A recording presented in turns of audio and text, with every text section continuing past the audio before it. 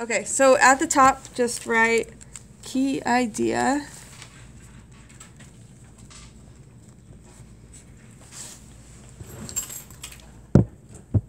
And the main theorem that we're going to be using throughout this is called the angle-angle similarity theorem. Angle-angle similarity theorem.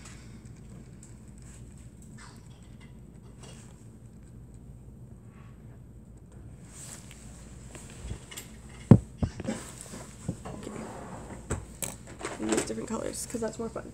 Okay, the angle-angle similarity theorem, and I'm going to abbreviate like crazy because why not? If two angles of a triangle are congruent to two angles of another triangle, then the two triangles are similar, meaning that they are proportional.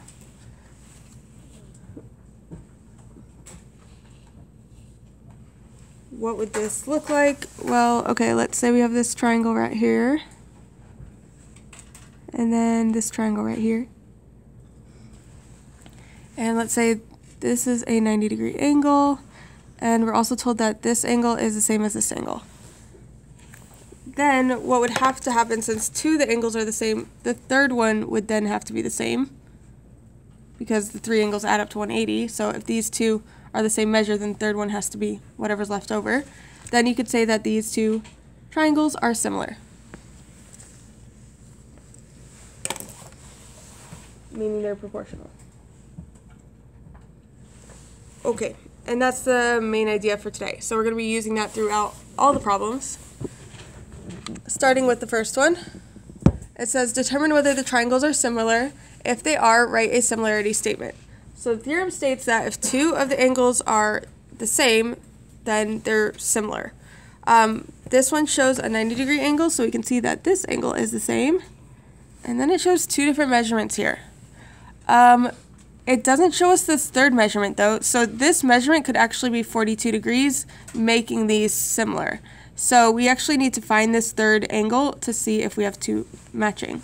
So what I'm going to do is 180 minus 48 minus 90 for this 90-degree angle here, and that comes out to 42. So that means this is 42 right here, meaning that we have a match. This is 90, and this is 42.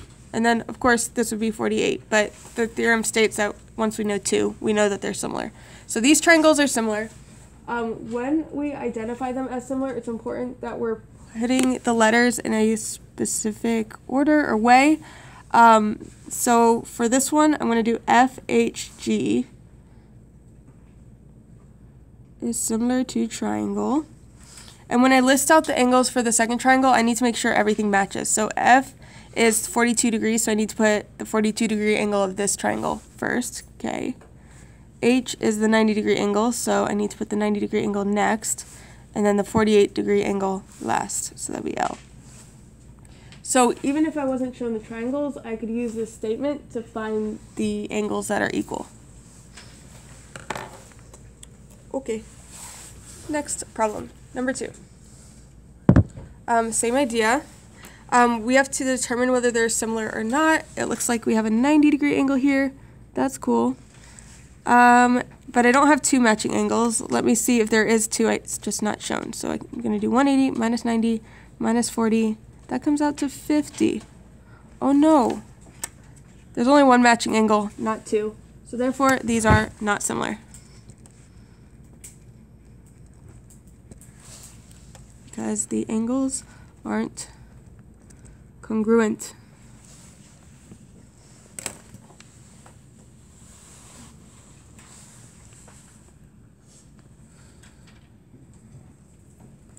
Okay.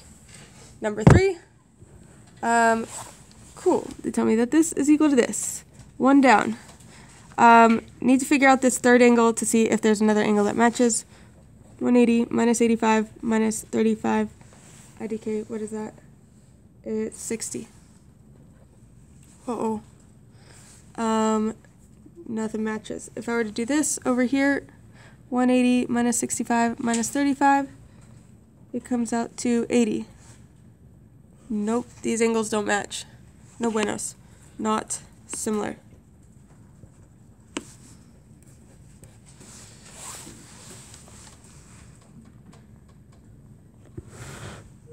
Number 4. Okay, we see a 25-degree angle, 25, cool. Let's see what the third one is. 180 minus 82 minus 25 is 73. Oh, 73. Cool, we got 25, 73, 25, 73. Once you have those two matches, you're good. Yes, they are similar. And making the similarity statement, I'll say DEC is similar to triangle, starting with the 82 would be STU.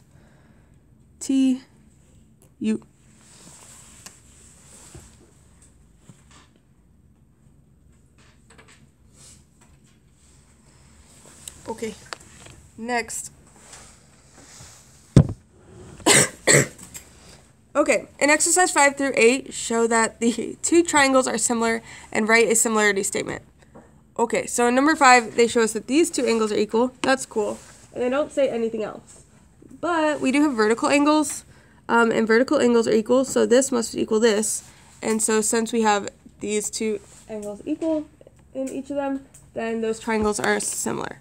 So triangle NYM is similar to triangle, and I need to make sure to do it in the same order, so 45 ZYX.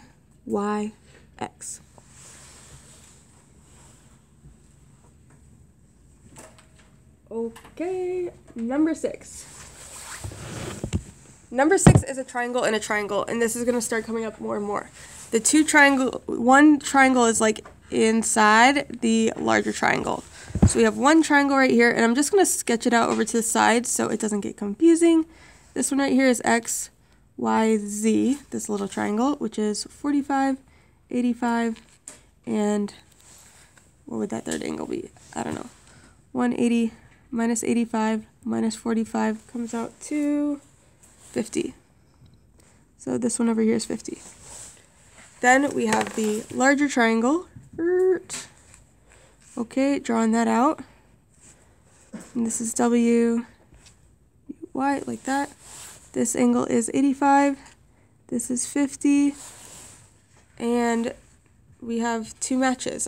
I could solve for this. This is going to be 45. But once I had the two matches, 85 and 50, yes, they are similar. So the similarity statement would be then X, Y, Z is similar to triangle. And I started with the 45-degree angle, so I'm going to start with U here, Y, W.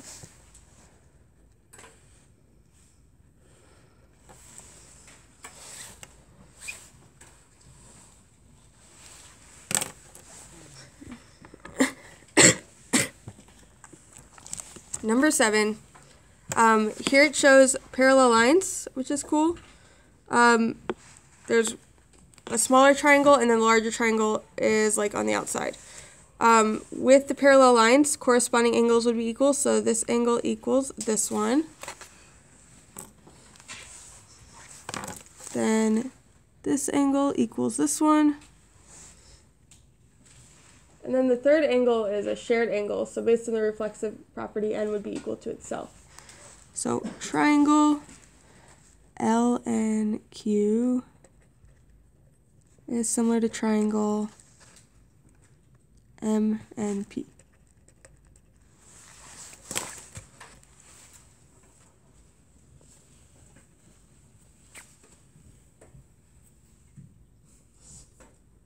Okay, we're going to skip number 8 and just go to the back.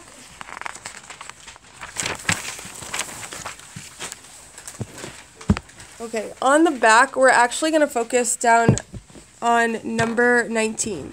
This is a problem that comes up so often on standardized testing, especially like the SATs and stuff. So definitely focus on this one.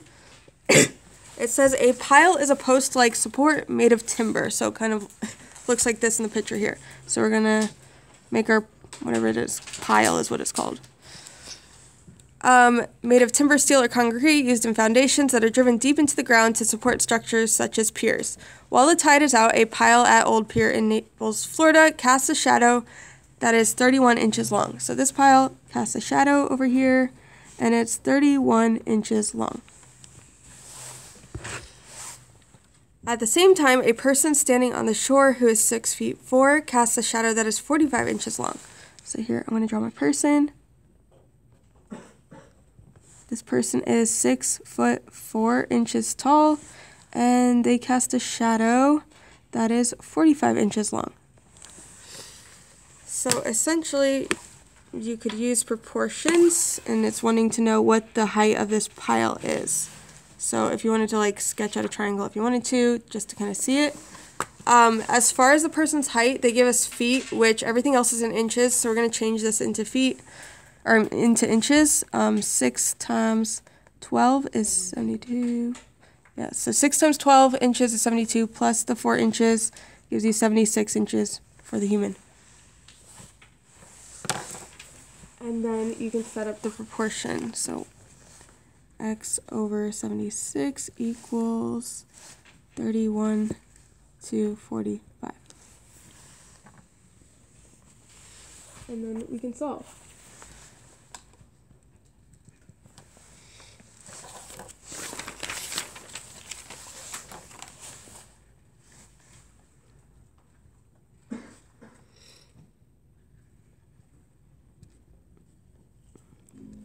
Get 52.35 inches, or around 4 feet, 4 inches, same diff-ish.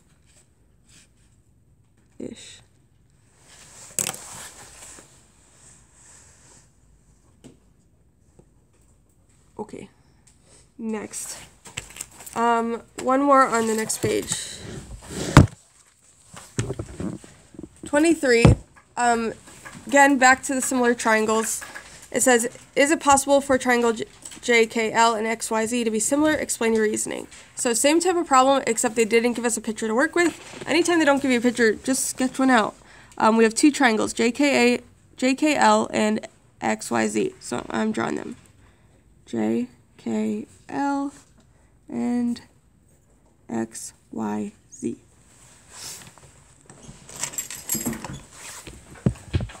Then I'll label the angles that they give me. They say J is 71, K is 52, X is 71, and Z is 57. So if they're similar, all their angles would be the same. So far I only have one matching angle. I need to figure out the third one here. So 180 minus 71 minus 52 comes out to 57. So that means they do have matching angles after all. So 71, 57, 71, 57. Okay, they're similar. Yes, they're similar. All is good in the world. Okay, yes. I don't have that page. Oh, people have been saying that they've been missing pages. I don't know, that fourth period tearing out pages. I can see if I have an extra one somewhere. Okay, so from here on out, you can get a laptop, go to your seat, do your homework. I'm sure you'll find your homework easy.